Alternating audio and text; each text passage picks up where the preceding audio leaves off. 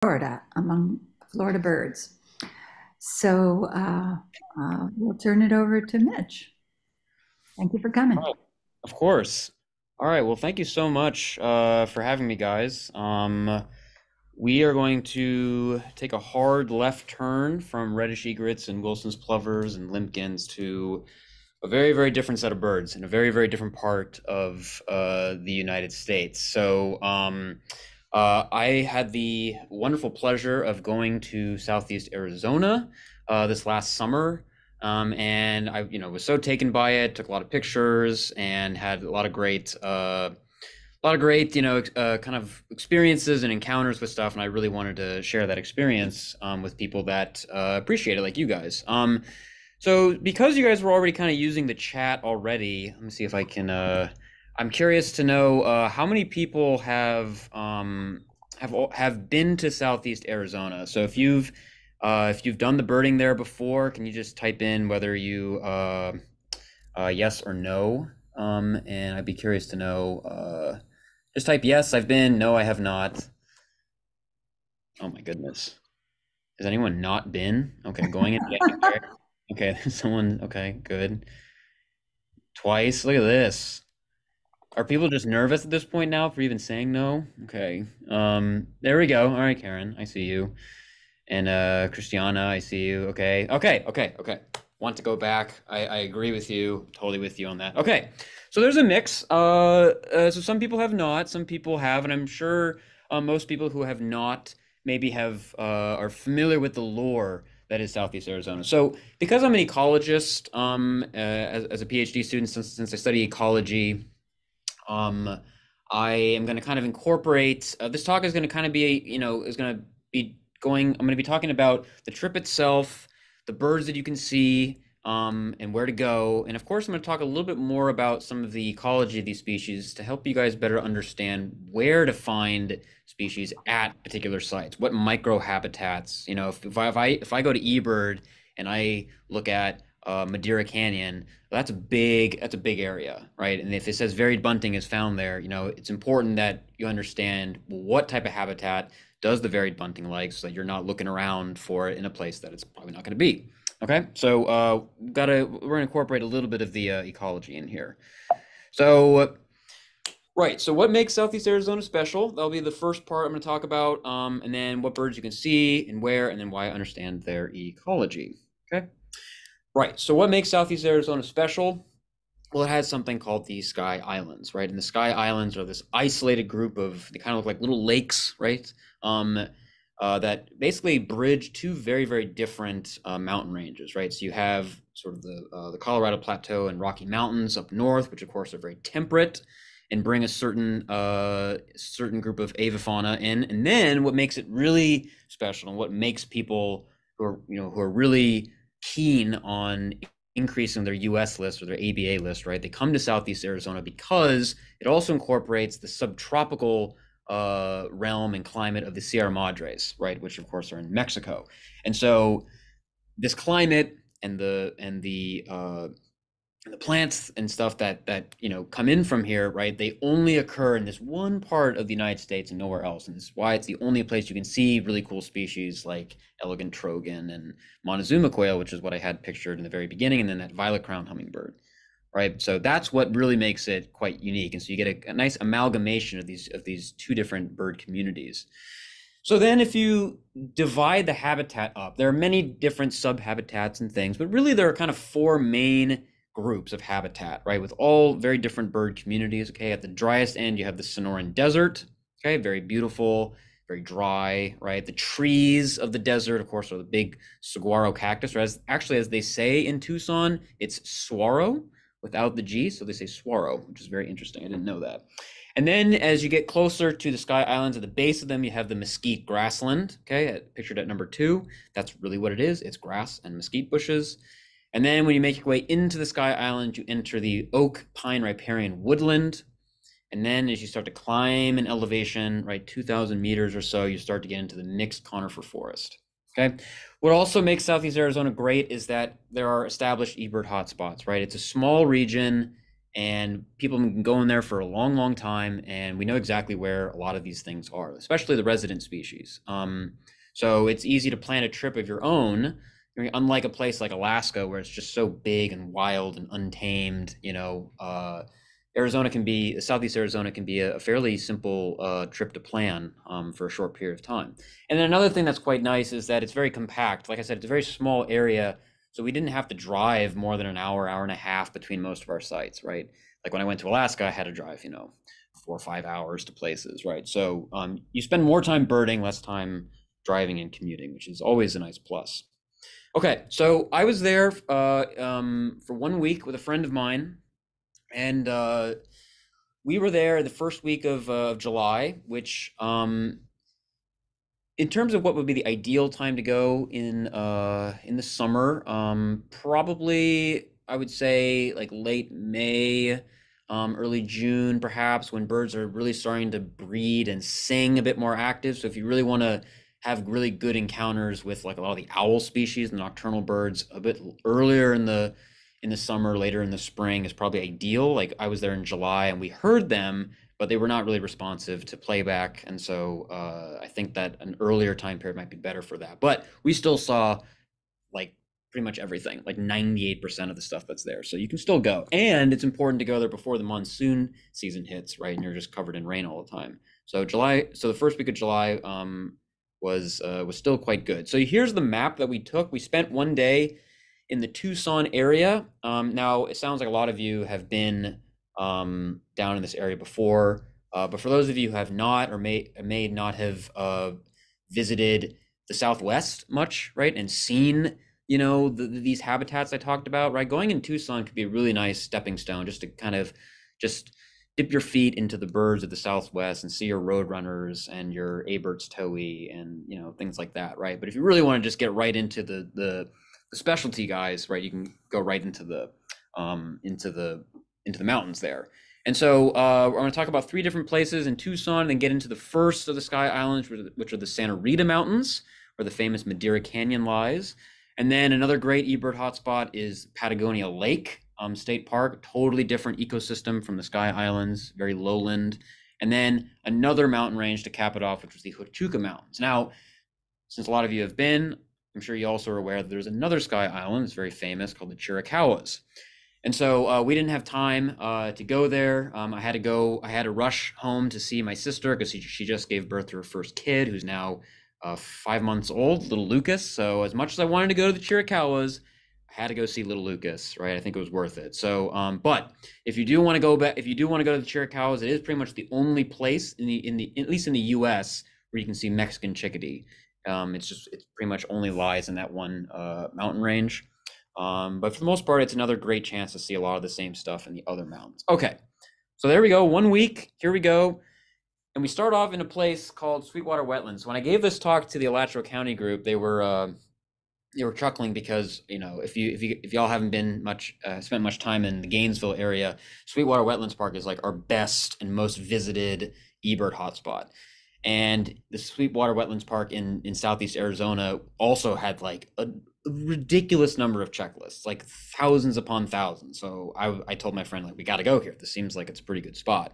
And it kind of looks like the Sweetwater Wetlands in Alachua County, boardwalks, little lakes. It's kind of a little riparian zone. You can see why it's so good, because it's this nice oasis in this really dry urban kind of landscape. It becomes a common theme with these eBird spots. Now, it's a great place to see, like I said, to dip your toes, to see some of these birds, right? Right off the bat, right out of the gate, we got to see this beautiful look at a vermilion flycatcher, which is funny. Normally we'd be going ooh and ah here in Florida, but vermilion flycatchers have been showing up in Florida. I don't know what they're doing, but they've been hanging around, but few and far between, whereas that is not the case in Arizona.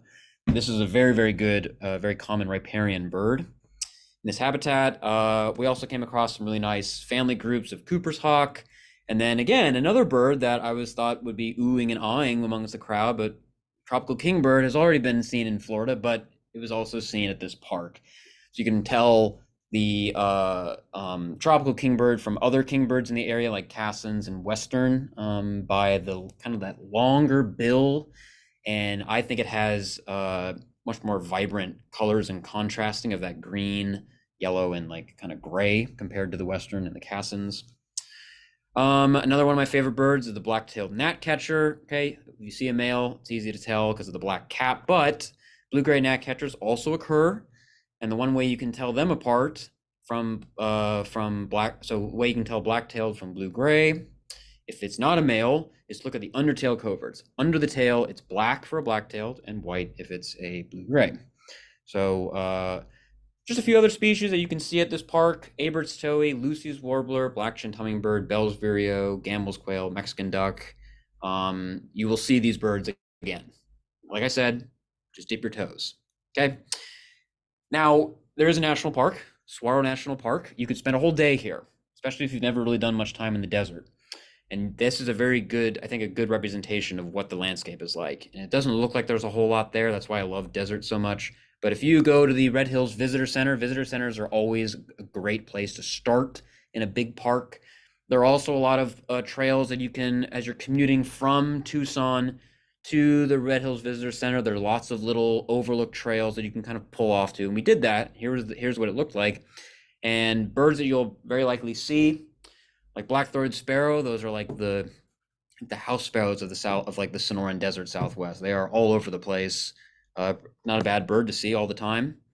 There's curve-billed thrasher in the upper left, Gambel's quail on the right, and then it's pretty much impossible not to go through the Sonoran Desert and hear the cackling of the cactus wren. They kind of sound like a kind of thing. And here's one doing its best rock wren impression. I don't know if that just happened to be the photo that I have, but that's a great bird and a great iconic one for that habitat.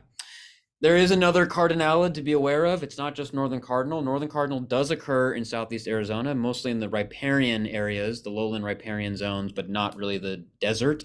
But Paraloxia, free beer to anyone who can spell that one off the top of their head. But yes, Paraloxia is also out there. They sound very similar to a cardinal. So this is a place where you kind of have to just double check to make sure it's not Paraloxia or cardinal, because they can overlap a little bit.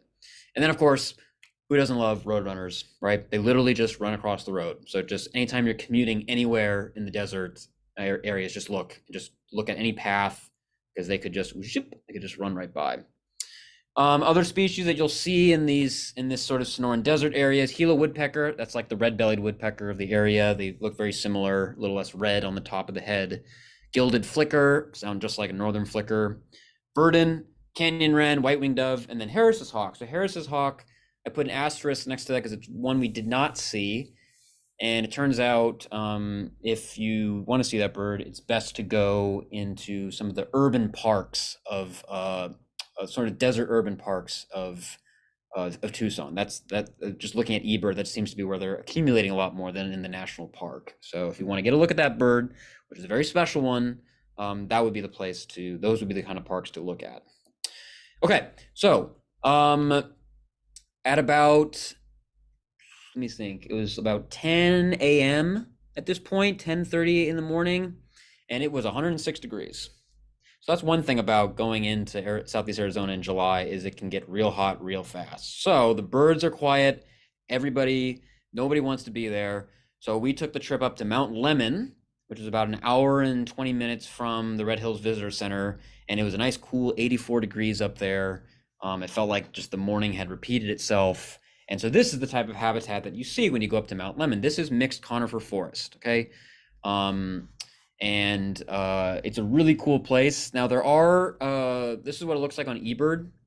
So there are a number of different places that are pretty good. My friend and I had our best luck in the Butterfly Trail area and the Marshall Gulch area. You can certainly do well in other spots, but everything that I'm about to show you, we saw in this area. So pulling up to the Butterfly Trailhead, very first bird we saw when I stepped out of the car was our first Southeast Arizona specialty, which is the yellow-eyed junco. Right? There's another morph of the dark-eyed junco that looks very similar, but the difference is that this guy has the yellow eye, of course. And so just a couple of subtle differences. These birds really like flat areas with low shrub grass in the understory, which is exactly what the habitat is around the parking lot area. So yeah, these guys, this was we did not see, this was the where we had them at the highest abundance, was up in Mount Lemmon. Actually, I didn't see them very often um, in the future, but yes, they were very common there. All right, a few species to make note of. So white-breasted nuthatch in Florida, pretty much the best bet of seeing that bird in Florida is you have to go up to the Tall Timbers Research Institute where I did some of my research. But they're really restricted in Florida. But in this habitat, in this part of the United States, they are quite common. Um, uh, but they are not restricted to the mixed conifer forest. You can also find them in some of the pine riparian woodlands. Same thing with black-headed grosbeak in the upper right there. And then two more restricted in terms of the mixed conifer. The vireo, the most common vireo will be the Plumbeous vireo on the bottom left, singing away the whole time. And then the Cordilleran flycatcher on the right is one of the more common Impidinax flycatchers. But what are you really going up to the mountains of southeast Arizona to see? What are you going up to in the mixed conifer to see? You're really hoping to see some of these guys, right? The specialty warblers. And so the most difficult, I think, in my opinion, to find is the olive warbler. It's actually not in the Parulidae family like the rest of the wood warblers. It's in its own. It's the only member of this one family of birds, so it's kind of a phylogenetic weirdo.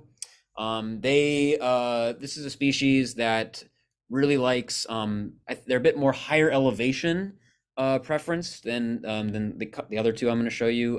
They are very much a ponderosa pine bird. They do love to nest and forage in ponderosa pine, which is also the same for the Grace's warbler, right? So Grace's warbler is also very much a ponderosa pine sort of specialist. When you look at the various literature about where they like to nest and forage, that more often than not, ponderosa is the kind of the tree to go for. But you can see that the elevation range is a bit broader. They can occur a little bit lower down than the olive warbler.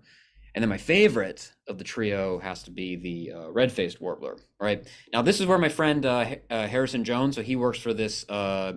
Dr. Harrison Jones. He works for this NGO called the Institute of Bird Populations. He's a Southwest avian ecologist, and he told me that with this guy, unlike the yellow-eyed junco, which likes flat, these guys tend to really like areas that are sloping and areas that slope into drainages, seepages, creek beds, right? And it was so true. Every time we saw this bird, that was always the microhabitat. There was always slopes going down, and the bird was always found in that area. So that's the kind of stuff that can really. I used to think that the three of them are essentially synonymous in habitat, but there are slight differences with them, and so that's something to keep in mind if you want to increase the chances of seeing stuff. So everything we saw everything at the butterfly trailhead, but this guy was at the Marshall Gulch picnic area, and that habitat that I just described was at the Marshall Gulch area, and that's why it was like the minute we got there, we got it, which is pretty cool. A few other cool birds. So hepatic tanager is another specialty bird. They're not strictly a mixed conifer bird. They're also in the pine riparian woodland lower down.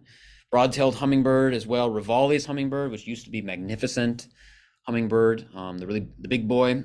Mountain chickadee, pygmy nuthatch, brown creeper, Steller's jay, they're all there. And then zone-tailed hawk, which is another one that we kind of missed out on. I don't know what it was with the hawks. We just kind of struck out with them. But my piece of advice with zone-tailed hawk in that part of the U.S. is look at every turkey vulture. I know it's not something that we're always clamoring to do, but yeah, there's a reason for that, right? If you're a rodent and you see a turkey vulture, you're thinking, oh, I'm fine, right? That thing's not gonna come after me. But so there is a little bit of sort of evolutionary mimicry kind of going on here, which is kind of why the zone-tailed looks that way. And so zone-tailed is one that you can see in along these big rocky slopes up in the mixed conifer, but you can also see them down low in sort of the dry mesquite areas. They can like on the bases of the Sky Islands too. So yeah, so just always look up in the sky and just make sure you're checking those turkey vultures. So that was day one, right? Not too bad. Okay. So that was at Mount Lemmon. It took us an hour and 35 minutes to get to Green Valley, which was about 20 minutes away from our first Sky Island spot, which was arguably my favorite of the whole bunch, which is Madeira Canyon. You absolutely have to go to Madeira Canyon. It is fantastic. There's Harry right there doing his best John Muir impression, just looking out amongst the land. And this is a nice picture because it shows you a little bit of that progression in habitat. So right now we're in the sort of mesquite grassland, but you can, as you drive further into Madeira Canyon, into the campground, it'll become that pine riparian woodland. And then if you take the trails up, up and up and up, that's when you get back into the mixed conifer, right? And then those warblers can potentially crop up again. Right, so these are just some pictures on the way in. It's really, really pretty. It's really hard not to look at it when you're. I mean, it's just you can see it all as you're driving up. It's quite a landscape. So the yellow stars are the spots that we went to. Everything on the left side, we did the first full day, and then the morning when we left, we went up to an area called Box Canyon. So yeah, so let's kind of start from the top and go down. So the first two places I would recommend as you're driving into Madeira Canyon are these two places called the Florida and McCleary Wash. And they look like this on Google Maps. And this is pure mesquite grassland. Okay, this is, I mean, look at it. That is what it is. It is grass and mesquite bushes. And there are certain species that you're going to have an easier time seeing here than any of the other habitats, including this guy, who is the very first bird that we heard and saw, which is one I'm sure you're all going to want to see, which is the varied bunting. They look they kind of sound like kind of have that warbly, kind of fairly long duration songs similar to a blue grosbeak and indigo bunting. They kind of have that very same tonality to it. But yeah, so definitely this is the preferred habitat for this bird, okay, not the other ones I was talking about. All right, so if you like your sparrows, this is definitely the place to go looking for stuff, okay? So on the top there is the rufous-winged sparrow, and then on the bottom is the Botteries sparrow. Now, Cassin sparrow is another one that used to be found in this area, but what I learned about the Cassin sparrow is that they prefer more open grassland than these other two guys. The other two really like the mesquite, but the Cassin sparrow love the more open grassland areas. And I'm imagining that over time, it's possible that some of this stuff is regenerated and the open grassland has kind of disappeared, which is why Cassin's sparrow was not seen and hasn't been seen in these areas in a long time. But these two you can definitely see. Now, there are some physical sort of phenotypical differences, okay? So they're both in the same genus, but the rufous wing kind of has that chipping sparrow, kind of chipping sparrow or field sparrow kind of look to it, right? Very cute, round face, little bill. They do in fact have a rufous wing. And then you have the Botteries on the bottom, which have a much flatter head, longer bill, right? They kind of look a little bit more like the Amadramus sparrows, like your seaside sparrow and grasshopper sparrow types. But the real difference is the song. And so I'm going to play you very quickly what each of these songs sound like. They both kind of sound like a pinball or like a ping pong ball dropping on a table. It's like a deek, deek, deek, deek, deek, kind of thing, okay? But there's a slight difference. So here's what this is Rufous Wing Sparrow. Very short. Right, it's like as if you were dropping it very close to the table. Right, you can hear that ping pong motion though. Okay, and he kind of gets right to the point. Whereas our Bottery Sparrow, he is a bit more dramatic. He likes to put a little bit more flair into his song before he goes into ping pong ball mode. So I'll show you what that sounds like.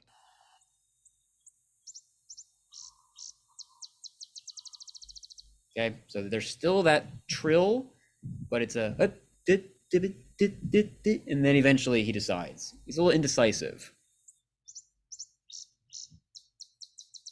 Yeah. So a little bit of a longer song, but still have that ping pong ball dropping on a table kind of motion. So that's really the key to understanding the difference between these guys. And so another thing to really keep in mind are the Myarchus flycatchers. So we in Florida pretty much only have the great crested flycatcher to deal with, okay, on a regular basis. But in Southeast Arizona, you have to deal with quite a few, okay? In this habitat, in this sort of the mesquite kind of bush area, the ash-throated is probably the most common, but there's two others to keep in mind. You have brown-crested, you have dusky-capped, and ash-throated, and they all look very similar. Okay, the gray-crested is very similar in size to the brown-crested is similar in size to the gray-crested. It's the biggest. Dusky-capped is the smallest. And then ash-throated is sort of the palest. You see that yellow and gray is a bit paler than the other two. Um, and so I've put in just some of the brief habitat differences, but there is quite a bit of overlap with these guys. So long story short is you need to be just constantly, listening to the songs, the calls, and trying to look at some of these size differences. But what I will say is brown crested tends to be in more of the cactus type areas, because they tend to like bigger cavities to nest in than ash throated. Ash throated tend to be a bit more on the scrubbier side, but both can be in riparian areas. Ash throated more likely in the woodlands. And then dusky capped is much more restricted. It's much more of a restricted to the Sky Island riparian areas, the riparian woodland areas. Okay, so places where you have the sycamores and evergreen live oak, that's where they really like to kind of so you're not going to really find these guys outside of the Sky Islands. Okay, so we've moved our way down from the Florida Wash, and now we're into the Madeira proper. Okay, you see signs like this. Okay, there are a number of spots to look at. Right, the D, like the hotspot where the D in Madeira Canyon is. Okay, that is the lodge that's there. So if you really want to kind of find a place to stay in Madeira Canyon, that is the place to do it. But in my opinion, the best place to really see most of the specialty birds in this area is the path that goes right along this creek bed here. You can see there's a hiking symbol there. There are various access points. We parked at the amphitheater, went down the hill there, and we're just walking along, and it looks kind of like this. Okay, this is the type of habitat in this mixed riparian woodland. So there's several tree species to keep note of. The really important ones are the Arizona sycamore. A lot of specialty birds like to that I'll show you in a bit love to nest in the sycamores. Like I said, there's evergreen oak. There's a couple of other oak species. The main pine in this habitat is the aptly named alligator juniper. I love that tree. Very, very well named for that skin, that alligator skin-like bark. But yeah, this is such an amazing place. Every bird we saw was essentially a specialty of Southeast Arizona. So the most common woodpecker was the Arizona woodpecker. This is one that loves to nest in the Arizona sycamores. Okay, there are acorn woodpeckers there as well, but this guy was the most common, certainly the most vocal. There's the dusky capped on the left. They make a really just a mournful short whistle, like they do that kind of thing. You hear it all the time. And of course, you're also going to hear the sounds of, you hear the chickadee type sounds. And the only chickadee species you really have to worry about at this elevation in this habitat is the bridled titmouse, right? I think the most flamboyant of the titmice species. And usually what happens when you come across titmice and chickadee flocks is you'll see other species with them, right? So in this part of the U.S., you'll get Hutton's vireo joining in. You'll get blue-gray, black-throated gray warbler. You'll have dusky caps following around. You'll have white-breasted nuthatches following, and you'll also have these guys following. All right, one of my favorites, which is the painted redstart. So the painted redstart is not really a high-elevation mixed conifer bird. Not to say it doesn't overlap with the other warblers I talked about, but most often this is the guy that really is found in this habitat, right? So this is the one that you're really going to be seeing, and they're going to be flashing that white fantail and kind of showboating across the tree and stuff like that. So across the trunk. So that's a really cool bird to see. Like I said, this is also a very good place to get a lot of your nocturnal birds. So we went back in the evening, and within 5-10 minutes, right, we could just hear elf owl on the left there, whiskered screech owl, as well as Mexican whippoorwill. They're all there. Okay, we didn't see any of them, but we were okay with that. But if you want to see these guys, like I said earlier in the summer, later in the spring, might be a bit better. They might be a bit more responsive. And if you're going to be in a place with oaks, that means there's probably going to be some type of corvid around. So it is impossible to not see Mexican jay in this area. They are loud, they're big, they're blue, and they're in big groups, and it's impossible not to see them. But I had no problem with them because they're quite cool. So Mexican jay is also there. And then of course I haven't forgotten one of the big ones you want to go down there and see. Got to see a pair of them, and they really, really like sycamores. That's the poster child, right? The elegant trogon. I love this bird. Wah, wah, wah, wah, wah, wah. They kind of have that kind of call that just sort of echoes across this landscape. So you definitely want to be hiking along these trails. You want to be looking at these sycamores, and you want to be hearing that type of call. And yeah, we were just very fortunate to find a cavity, an active cavity, which is how I was able to get such nice shots of this bird. And that's the great thing. If you're into photography, trogons are awesome because they just sit there, right? And so as long as you're not disturbing them, they'll just sit and just chill out. And so it was quite a nice moment for that. So Madeira Canyon. Okay. And so I'm gonna kind of move a little bit quicker here. So then the next morning we went to a place that I had never been to. So Harry, so my friend Harry, he works mainly up in Flagstaff and Grand Canyon National Park and stuff like that. He actually had never been down to Southeast Arizona before. I had when I was about 14, 15 years old. So a lot of these places I'd been to before, but Box Canyon was a new one for me. And this is what it looks like when you go into Box Canyon, right? It's only about 20 minutes from the turn off into Madeira Canyon. And as you can see, it's very different from what Madeira Canyon looks like, right? You can see it's a lot drier, more mesquite, but it's got these rocky outcrops. And what's also nice about Box Canyon is that this hill trickles down into a dry riverbed that's very riparian, and so it's very, very birdy. And so this was the biggest surprise to me. I did not know what to expect at this site, and it did not disappoint. One bird, if you look at that habitat and you look up the description of this bird, it's like a perfect match. Like it's exactly written. This habitat is exactly what this bird likes, and that's the guy on the left, which is the northern beardless Terignolet. Okay, that was our only spot we got them, but we got them in pretty good numbers. There's a lot of flowering agave plants, which attract a lot of things like orioles. So you get both hooded oriole pictured there, as well as Scott's oriole, which is a stunning bird. Canyon towhee, very, very common. We also had lots of Cassin's kingbird, vermilion flycatcher, a lot of the same stuff from Sweetwater wetlands, so verdin and Lucy's warbler. But we also saw something very special, which is this guy, which is the five-striped sparrow. Now, five-striped sparrow used to be very restricted, like even more so. There was a place that you had to go to, some of you may have gone to, called California Gulch, which was a real pain in the butt to get to, four-wheel drive monstrosity, and you had to get yourself way out there to see this bird. It's still the only place, I think in the US at least, where you can see buff-colored nightjar. So if you still want to get that guy, you probably still have to make that trek. But it appears to me that since I was 15, the species has expanded its range because there are various other hotspots where you can see five-striped sparrow, including Box Canyon. So we think we had like 35 species on the morning, which was quite nice. Black chin sparrow was another one that I haven't seen too often that we had there.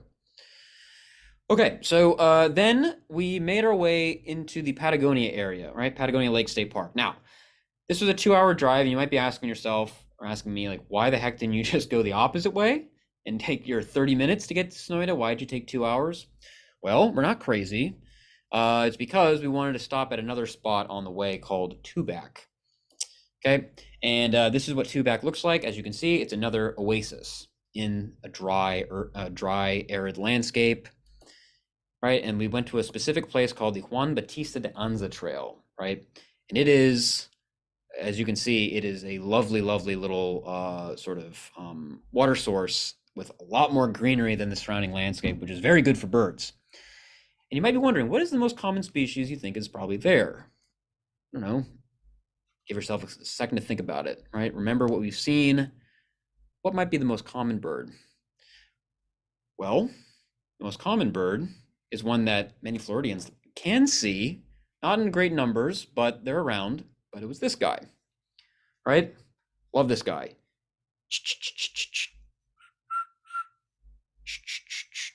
Right? So yellow-breasted chat, super common. I think we had about 32 individuals on that hike, like ridiculous, right? It's not a bad bird to be super abundant, right?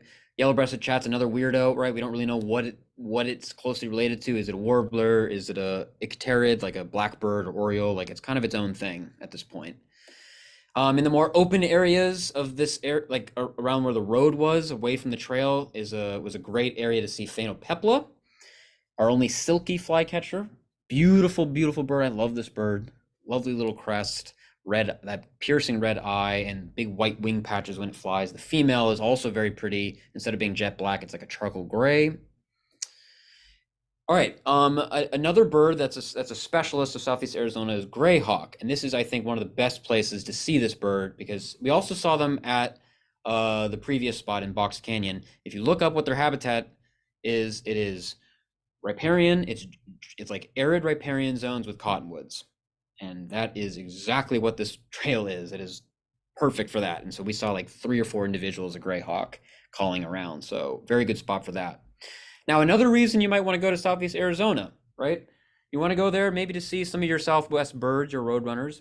Maybe you want to go see the specialists like the trogon, but then you may also have a chance at wanting to see some of the hyper rares, right?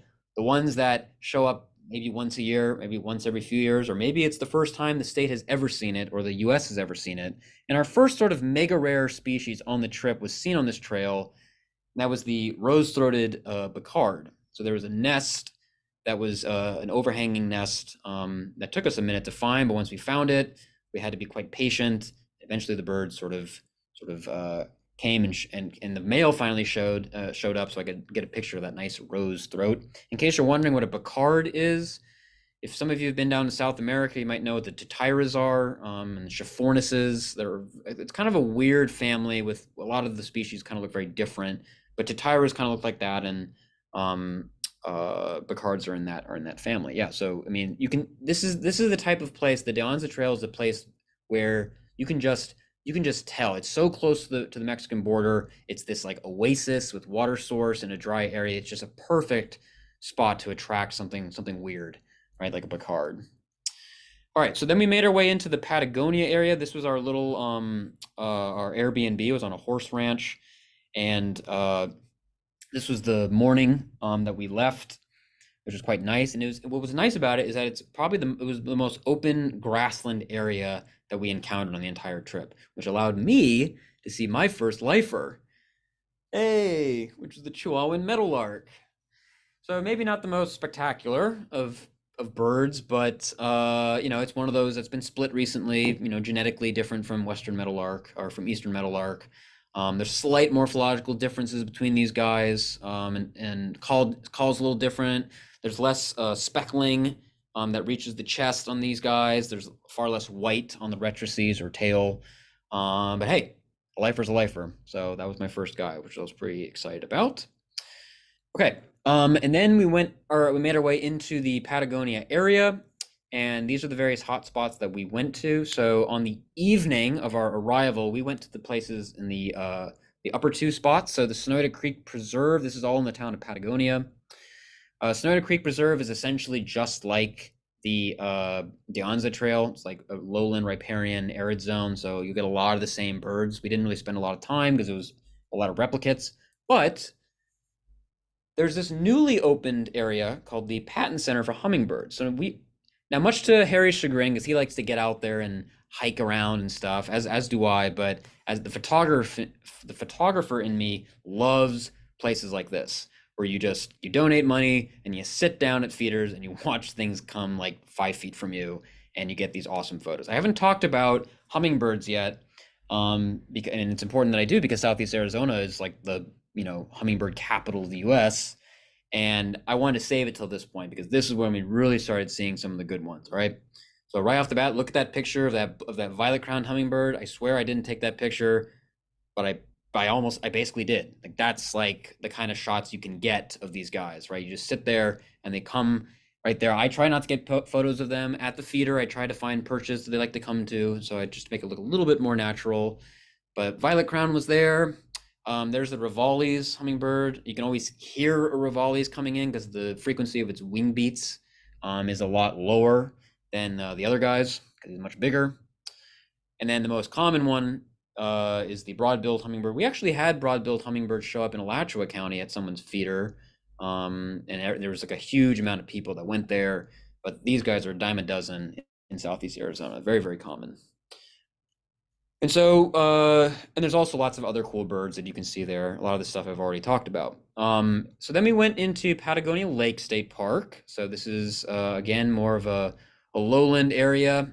Let me show you in the map. So In Patagonia Lake State Park, there is a birding trail.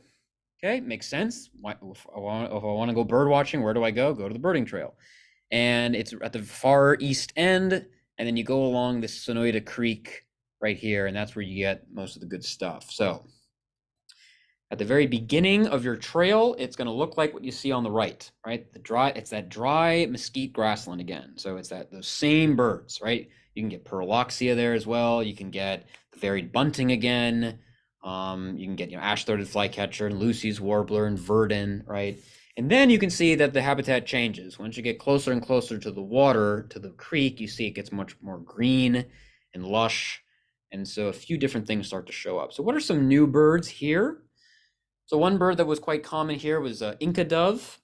Okay, small, looks kind of like common ground dove, but very scaly in its pattern, and it's got that long dagger-like tail instead of that little cutoff, short cutoff tail that the common ground dove has.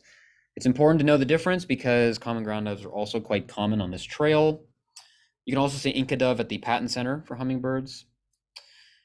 All right, I didn't get a picture of Abert's towhee yet, but they are quite common on this trail. And then this guy on the left is another one that you probably really want to see, which is thick-billed kingbird, right? So obviously you can tell that guy apart from that very thick bill, but it's a much bigger, chunkier bird, very pale. The difference between that white on the throat and the yellow on the belly is very subtle compared to some of the other guys, right? And yeah, but that was one of the best places that we got fat bird. In fact, I think it was the only place we got thick-billed kingbird. But we also went there to get another mega rarity, which was our rufous-capped warbler.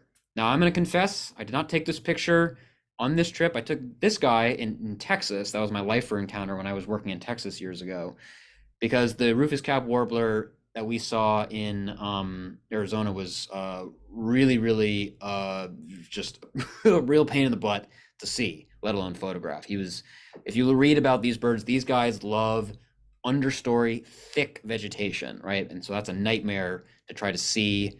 Fortunately, he was calling every once in a while, so that would put us in a direction and we would get a glimpse of him. But yeah, a glimpse is all we got. But I just wanted to show you what this guy looks like. So yeah, so again, another uber rarity showed up for us. Okay, and I'm almost done here. So we went to our final spot, an hour and 16 minutes. We left the lowland riparian area of Patagonia and went to our final Sky Island area, which are the Huachuca Mountains, which include Carr, Miller, and Ramsey Canyon. Okay, this was the view from our Airbnb, quite nice. All right, these are the various hotspots that we went to. As you can see, there are a lot more that you can go on, but I think these ones will do you just fine. Our Airbnb was right along Ramsey Road there, so we were about 10 minutes away from the Ramsey Canyon trailhead. But that evening, we went to another new spot for me, which was, oh yeah, I forgot to mention. Okay. So this is what the Airbnb looked like, quite nice. But I say that because this was the only place we saw a bird I really wanted to see, because I did not get a great look at it the first time I was in Southeast Arizona. And that is the scaled quail, which is a lovely, lovely bird. Look at that. I mean, that's like, it looks like he's got chainmail, like he's the knight of the quail world, right? It's kind of got that look to him. And one thing about scaled quail is they all, just like the Cassin's sparrow and the meadowlark I mentioned, they like more open grassland. They like more grassy areas to forage in. So this area just happened to be quite grassy, and I was pretty surprised to see them. But yeah, a pair of them. Every morning we saw them, and I never saw them again. I never saw the species again. So you just never know. Right, so Carr Canyon, that's what it looks like. Just a reminder, something to help you with Carr Canyon is, if you want to go on Carr Canyon, remember the name Carr, because it is a very, very difficult road to traverse on. You definitely need four-wheel drive to get up there. There's signs that say, okay, don't proceed unless you have four-wheel drive. So remember, if you want to go on Carr, you have to have a good car. Okay, that's the thing I'll have to tell you about. So if you want to go up there, what's good about Carr Canyon? We ended up hanging out in the Reef Campground in an old Sawmill Trailhead. Very pretty spot, but it was the place where we had the best looks and greatest abundance of the buff-breasted flycatcher. So that's another specialty in this part of the US. They aren't found in the Santa Rita Mountains, but they are quite common in the Huachucas and the Chiricahuas.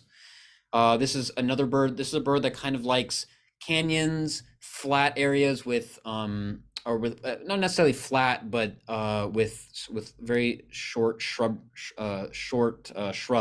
in the understory. But they were very, very common in this area, and we got to, as you can see, they're doing quite well. This family group here. And a couple of other things just to show. Here's a brown creeper on the left. Again, very common in the mixed conifer forest. And then this inquisitive rock squirrel that I took a picture of on the way up. And then we went up into Miller Canyon, which I think was one of the best spots we went to. And Madeira was another one of my favorites, but Miller Canyon was excellent. This was on the very, very tippy top of the trail, looking down. But when you start at Madeira, at a Miller Canyon, it looks like this. So you're back in that oak riparian woodland, and on the right side, it's actually kind of mesquite up in that area. So one place that you have to pass through in order to get into the Miller Canyon trail is another great eBird spot, which is the Beatty's Guest Ranch. So just like the lodge out at Madeira Canyon or the Patton Center for Hummingbirds, this is a great place that you can sit and watch birds. And they do have a little hummingbird area, and so we went up there, and this is where we had our only encounter with another pretty uber rare bird, which was the white-eared hummingbird. Very cute little guy. This was pretty simple. Just went up there, saw that it was occurring there on eBird, and sat down at the little bleacher area, and within 5 seconds, this bird popped up and was sitting at one of the feeders. So hummingbirds are interesting. You know, I never saw a lot of these hummingbirds outside of the hummingbird feeder area. So these are always good places to try to get your hummingbirds. So once we got onto the trail of Miller Canyon, we started to get a lot of these guys. We hadn't encountered them much before, but these are sulfur-bellied flycatchers. This is another bird that loves the oak riparian woodland habitat. Once you get into the mixed conifer, they disappear. When you get into the mesquite grassland, they disappear. They really like this oak riparian woodland, and they're very, very common. They're very, very loud, and yeah, just something to make note of. We didn't really see them prior. I also got my second lifer, which was the flame-colored tanager, which is very, very exciting. They've become much more commonplace now. They used to be like, you know, one or two like ever, and now it seems like every year there seems to be a pair showing up in Southeast Arizona. So I was very happy to see these guys. They weren't quite as flame colored as I was hoping, but they were still very special. And we could also confirm with the visuals as well as from their song. Oh yeah, and this is just a couple of just differences because we do have some different tanagers here. So just some differences between the hepatic Western tanager, which you can also see, as well as flame colored tanager. Yeah, you can see that kind of there's a few facial markings that kind of separate the flame colored from the Western tanager, because it's important because we ended up seeing both of those species, all three of those species on this trail. I just took a picture here because this is showing a perfect red-faced warbler habitat, that nice sloping area into that stream bed. I think we had one right at this spot actually. As you can see that it's very piney at this location, so we were definitely in the mixed conifer. I did a little bit of fishing at one point on the top end and had this little guy come in. So there's a nice picture of a blue-gray a black-throated gray warbler. There's a picture of a female Western tanager. Okay, with some food. I told you it's important to know your tanagers because they're all there. And a few other species that we saw up there: Virginia's warbler, greater pewee, which is another cool bird, more buff-breasted flycatcher. Okay, Virginia's warbler, I'll make note, is a bird that was kind of above the tree line. They like it when it gets a bit higher elevation and scrubby. So above the tree line. And greater pewee really like it when you get into big dead snags of trees, which is what we ended up getting when we went higher up as well. All right, I'm gonna kind of whip through Ramsey Canyon here. It's just another one of these canyons that you can go to. Just make note that there are more restricted hours. So dawn, I think, was an hour before 8 a.m. at the time, and they were really, really finicky about people coming in before then. So just keep that in mind. Oh yeah, I did take a little video on the trail. Very, very pretty. A lot of horsetail action here. So yeah, definitely a place that you want to just kind of stop and just observe. But yeah, this is kind of in the transition from the oak riparian into the mixed conifer. I had another lifer, which was my barrel-line hummingbird. That now I've seen all the North American hummingbirds, which was great. That's one I really wanted to see. We also saw the blue-throated mountain gem at this area as well at the feeders. So that rounded out pretty much most of the hummingbirds. Just a couple of other pictures from the Ramsey Canyon. There's a Hutton's vireo on the right and the cute little family group of northern flicker.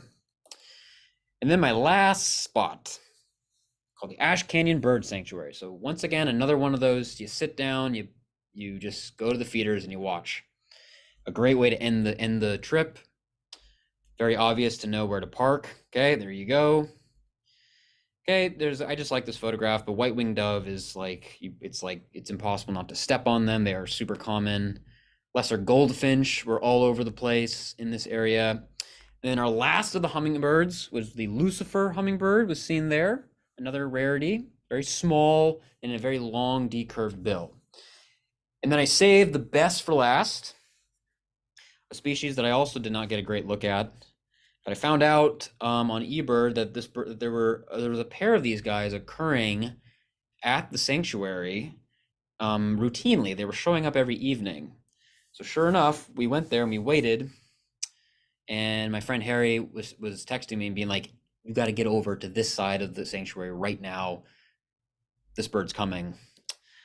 And yeah, it came, and it was so spectacular. I can't tell you how hard it is to find Montezuma quail, but you want to keep in mind of these things because you look at these eBird, just I was basically scouring eBird and trying to see if there was any locations where Montezuma quail was occurring more frequently. But this is a bird that, in much of the habitats I've described, they're a bit more of the dry slopes of the sort of mixed conifer, oak riparian kind of area is where you really start to see them.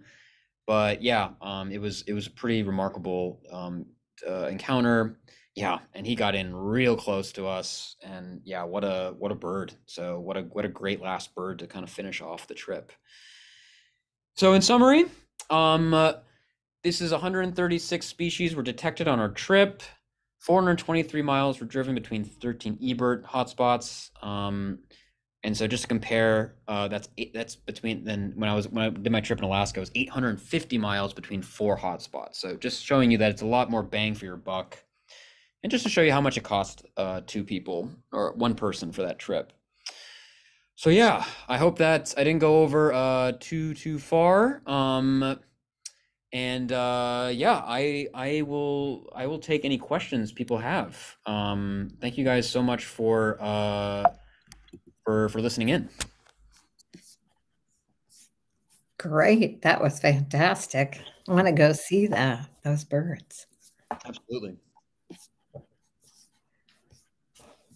All right. Lots of compliments. Great profiling of birds and their habitats. Oh, good. Thank you. Thank you. Ooh, Great job. Great job. Spectacular job from a former Tucson resident. oh, now I mean, I take all comments to heart, but that's nice to hear that someone from the area appreciated it as well. I try to keep it, it's really, I saw it how it was. So yeah, it was very, very, very cool experience. Very good. How long did you guys take to plan this? So I basically did most of the planning here. It took me probably took me a couple of weeks to kind of hash it out. Because I a lot of my I do a lot of work with eBird with my research, and so I've become very, fairly skilled at like finding places and planning stuff and knowing where birds are occurring more frequently, where we can increase the chances of seeing stuff. So it took me a couple of weeks, but you may want to give yourself a little bit more time to kind of hash it out. There are a lot of really good resources out there that can tell you where to begin and stuff like that. But yeah, eBird was really the guide for me for picking stuff out. Nice.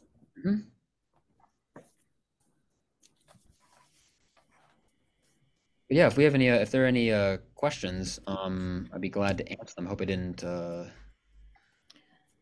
there's Everybody some. said thank you for your trip. Yeah, of course. Enjoyed the trip. Yeah, Yeah, you did a Yeah. great job. I loved how you showed Mhm. the locations because of course. we went and had, I don't know how many days, like 4 days. It wasn't near enough, so it's good to see. No, wasn't Oh, enough. Yeah. yeah. So I see a question here about how difficult the trails were. Okay, so that's a good question. The most difficult would be the Miller Canyon Trail. That was kind of that's just going up and up and up and up and up. And at one point, when you get into the mixed conifer, it starts to get very switchbacky. So it can that one was, we were kind of huffing and puffing a little bit at that point. And you can you can turn around whenever you want. So some of the Ramsey Canyon, Miller Canyon trails, I would say, were a bit more on the difficult side at certain points. But so really, anytime you're up in the high elevation, I would say is when it gets a bit trickier. But everything like in Patagonia Lake, Madeira Canyon, and the Oak Riparian or the arid, kind of desert areas, super easy. You just have to bring water if you're down in the desert. Yeah, I'm not kidding. 106 degrees. It was, yeah, it was rough. Now, why did you pick that month, or was that just the time you had off? Yeah, it's just the timing that we had, but we wanted to make sure to avoid the monsoon, so we don't want to go into you don't want to go too late in the summer, and because there's an argument to be made to go in, to go there. I mean, you want to go there when things are breeding and a lot of these birds are there. So usually at the start of the breeding season is always probably prime because things are singing more and a bit more active. But yeah, we had, now granted, now Harry and I, we've done, we've done a lot of birding together. We've published a couple of papers together. So, we're really in tune with one another. But I would say that still at the time we went, it was pretty much, I just saw like things zone-tailed hawk and Harris's hawk, like the only things we like missed out on, but pretty much everything else we see. Okay, yeah, your photography. Oh, thank you so much, Linda. Can you talk briefly about your equipment? So right, I'll type that in. So I use a Canon 7D Mark II. That's my camera, and I use the most recent 100 to 400 millimeter Canon lens. And yeah, so I'm not carrying around one of those like monstrosities, right, with me. I find that like as someone who loves, is in the research, birding, and photography realm, when you end up having the 600 millimeter lenses, like you have to tell yourself like I'm here to photograph because you can't like lug that thing around. So that's why I love the 100 400 millimeter because I can strap it and it doesn't really it's not too much of a weight problem.